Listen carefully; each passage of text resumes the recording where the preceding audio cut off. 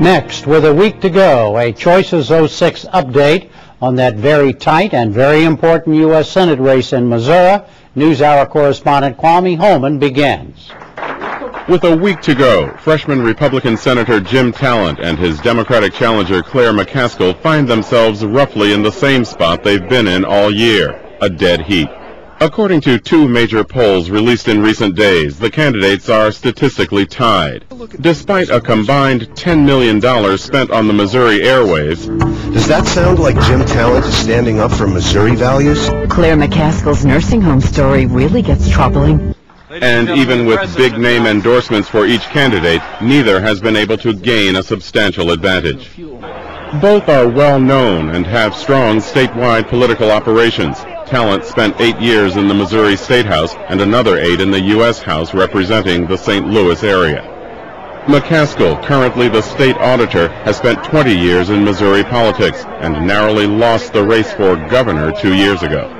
When we talked with the candidates in August, Talent was aware of the anti-incumbent feeling this year and admitted that something in Washington wasn't working. Well, my view is that people are concerned that the system in Washington is not responding to them, that neither party's establishment is, and they want somebody who will stand up for them and their values and make the system work for them. And I encourage them in that view. I think they should want that, and I have tried to offer that on a bunch of issues: methamphetamine, renewable fuels, prescription drugs for seniors.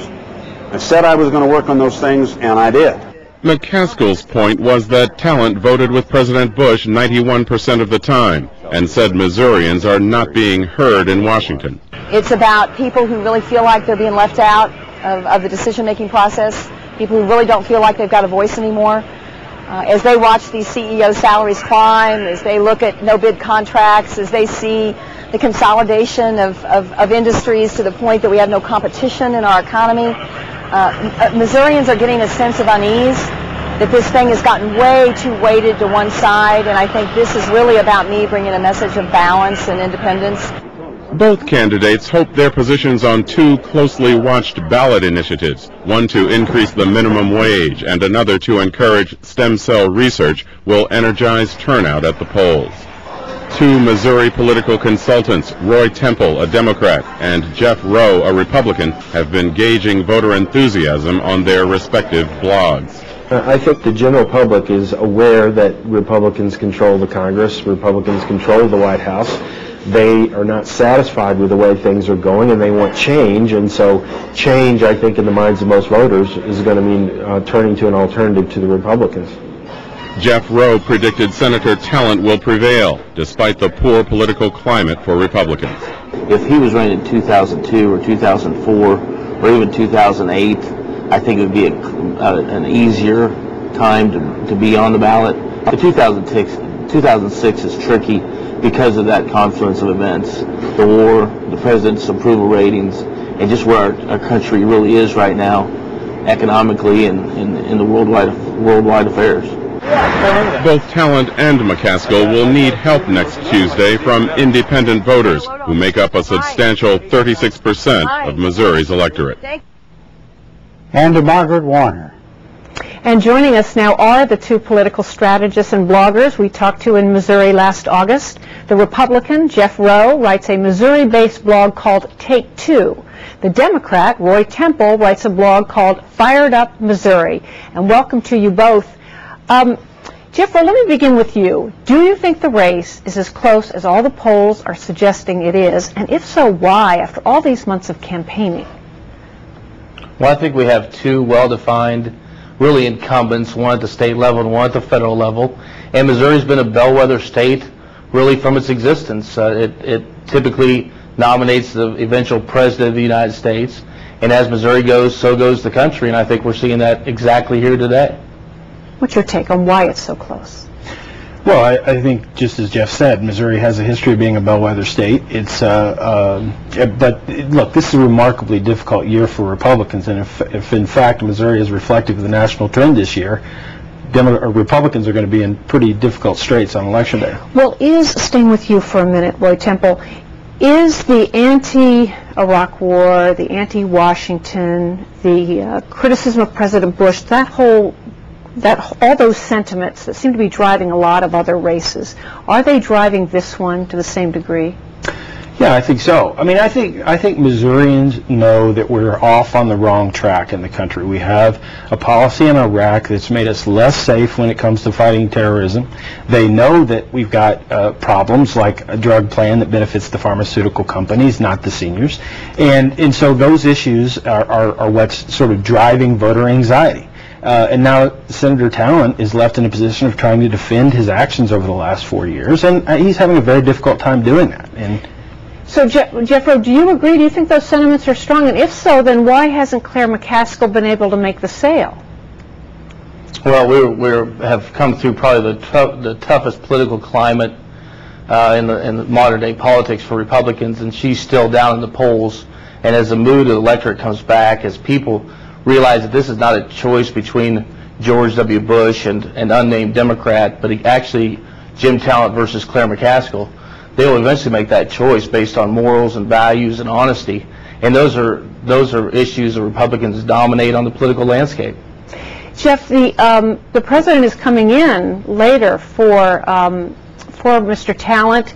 Where is the president's popularity in Missouri? Is that risky for him? Oh, I think this political climate is obviously the president in any midterm election in a second term of a presidency.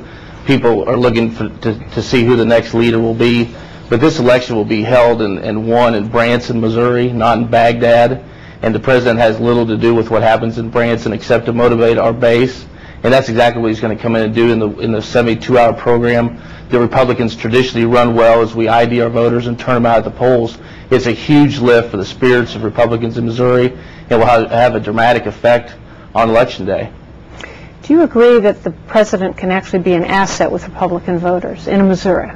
Well, I think it's a mark of the weakness of Jim Talent's campaign that the President of the United States is going to have to spend his time propping his campaign up here in the final hours of the election. But I'm not surprised the President's willing to do so, because every time the President has needed Jim Talent has done exactly what the President told him to do, even when it was decidedly against the interest of Missouri voters. So I'm not surprised the President's willing to do it. I think it's a sign of the state of the campaign that the President needs to spend his time there in the final hours of a campaign for someone who should be in good shape. Let me ask you both about the two ballot measures, both of which were originally expected to help Claire McCaskill. One is raising the minimum wage, and the other is making legal or allowing to be legal any kind of stem cell research that is federally approved as well.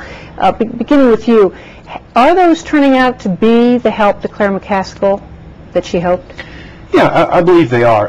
One of the challenges in a non-presidential year is that there are a large number of Democratic and progressive voters that don't turn out except in presidential election years. I think both the stem cell initiative and the minimum wage issue are going to do things that stimulate those voters to get out and participate in this election that perhaps the Senate race alone would not. And from the information that I've been looking at, the intensity, though the noise is often on the side of the anti-stem cell crowd, the intensity of among voters is among those who support it, and that correlates strongly to support for Claire McCaskill. So I think it will be a net benefit to her, but it won't be without a great deal of noise and fury. Jeff Rowe, how do you think those two ballot initiatives are playing into the Senate race? Well, in Missouri, the Republican Party has really been built on small businesses and small towns around Missouri and traditional value conservatives. And both those ballot issues play well into Jim's hands in this election. We have the minimum wage, which in a very short time will be over $10 an hour. That's excessive by any stretch of the imaginations, and the small business owners and people employed there realize that. They will be turned out in that effort. In addition, the stem cell initiative and how that has become really a moral battleground. We're still in the Bible Belt, and when turnout comes on Election Day, that will provide the inspiration, unlike around the nation, that we really need to turn out in Missouri. You have to remember, this is a Missouri election. It has nothing to do with national politics from a turnout scale. And we'll have very motivated small business owners, very motivated moral and value voters, and those folks will turn out on Election Day based on those two issues, which can only help Jim Talent. What about that? Could stem cell actually be an energizing issue for the social and religious conservatives? Oh, without a doubt, there's some sliver of the electorate for whom that will be a strongly motivating issue, but there's a larger sliver of the electorate on the other side of the issue. I mean, you know, I think the anti-stem cell folks overplayed their hand. I mean, they've had Allen Keys in churches comparing stem cell research to Nazi experimentation. They've run billboards and ads suggesting that we'll have egg farms where women's eggs will be harvested and sold if we pass the stem cell initiative. I think fair-minded voters know that's not what Amendment 2 is about, and so I think that will, in fact, turn off a great deal of voters that might have been available to Republicans who will now be turned off and might be likely to cross the line and vote for Claire McCaskill. Jeff, finally, the tone of this campaign. As you said, these are two seasoned veterans. They've never run against each other. What has the tone and tenor been like? Well, I think that most people, when they both filed for office, particularly the partisans on each side, understood where both candidates stood on most of the issues. So without a doubt, this campaign has provided an opportunity to examine both candidates' records. And in Missouri, elections are really based on God, guns, and babies. And we have a candidate who's against, or I'm sorry, Claire McCaskill is for gay marriage.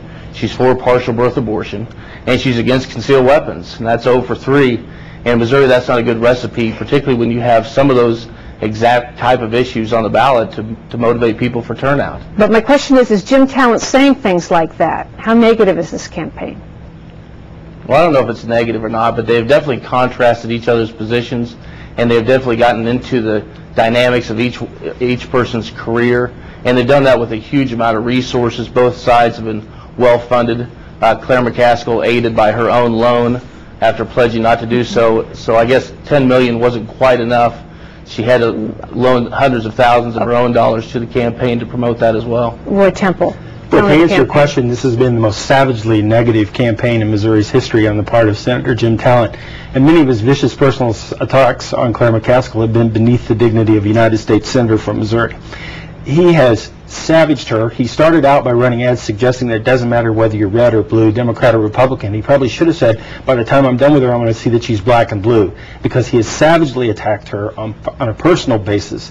And it's because he can't defend his record of getting us into an Iraq war that he didn't adequately ask the tough questions for.